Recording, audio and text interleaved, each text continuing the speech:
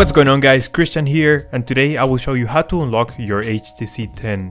So it's a very simple procedure. I'll show you how to do it step by step. In this case I'm gonna be using my locked AT&T HTC phone because I want to unlock it to use it with T-Mobile. So if you're wondering, this is a permanent network factory unlock.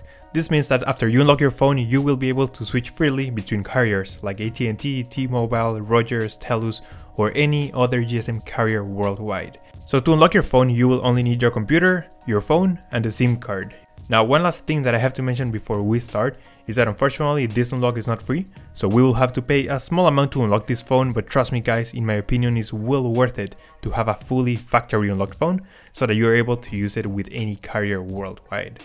But anyways, I will show you the way to unlock your phone and then you later decide if you want to do it or not. Alright, so let's begin.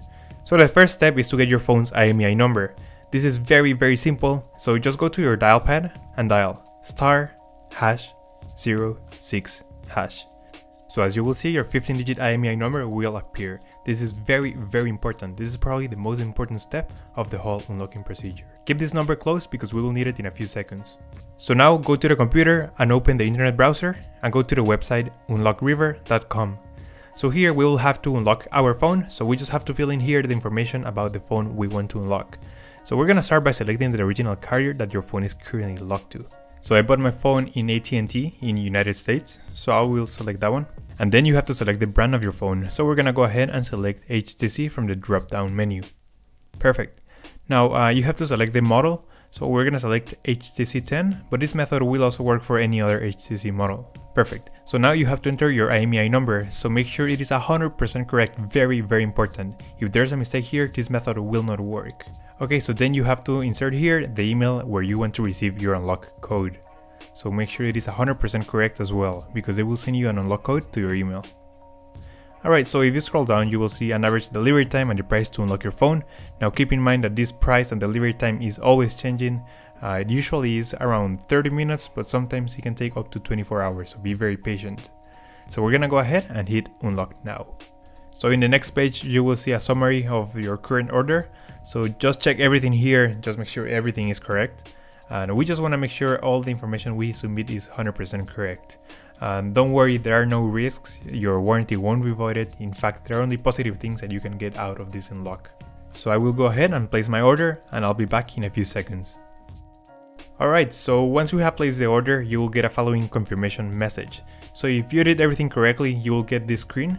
It basically confirms that your order was placed and now all you have to do is wait. So you have to wait until you get an email with your unlock code. Now this may take between 1 to 24 hours in most cases, but usually is very fast, like sometimes it's almost instantly. But if in case it takes a little bit longer, just be very patient, don't worry, you will always receive your unlock code. Alright, so now I will show you how the email will look like. So let's go to my personal email and I will show you the email I got. So as you can see here, I just got an email from Unlock River saying that my HTC unlock code is ready. So we're gonna go ahead and open it. And as you can see here, it says your HTC unlock code is ready. And down here you can see the actual unlock code. It also includes step-by-step instructions on how to enter the unlock code, but I will show you how to enter it right now. This is very simple. So let's go ahead and switch back to the phone. So once you got your unlock code ready, go ahead and power off your device. Okay, so now simply insert your SIM card and power on your device. My phone is locked to AT&T, so I will use a T-Mobile SIM card. So after you power on your phone, it will detect that you have inserted an unsupported SIM card, and in order to use it with that SIM card, you will need to enter an unlock code to unlock this phone. So as you can see here, I just got the message SIM network unlock pin. So it's basically asking for the unlock code that I received in my email. So once you're done, simply click next and you will get a success message saying that your unlock code was accepted. So as you can see here, I get successfully unlocked from the network, rebooting. So click OK and your phone will automatically reboot. So after your phone is back on, it will be fully factory unlocked and you will be able to use it with your new SIM card. You should get a full bar with your new carrier. It is as simple as that guys. Thank you for watching the video, I hope it helped you unlock your phone. And don't forget to subscribe, we upload videos every week. Thanks for watching, see you next time, take care.